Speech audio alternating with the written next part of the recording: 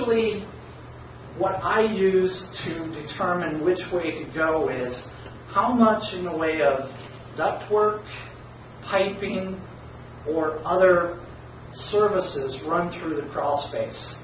I mean, if I got drain lines running through, if I got water pipes running through, if I got heat duct running through, I'm going to want to insulate the perimeter, because then I know that I'm trapping heat in that space, and that's going to keep my pipes from freezing, my drain lines from freezing, and the heat that leaks off the ductwork will still be trapped underneath the floor.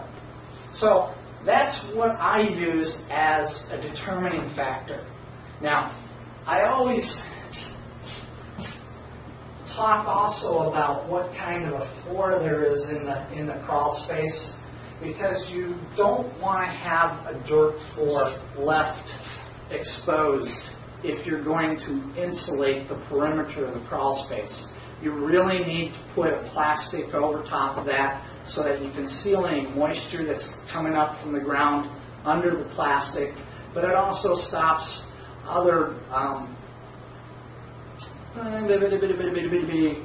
gases. Yeah, gases like radon and some of the other gases that come through the soils and can get into the atmosphere of the home.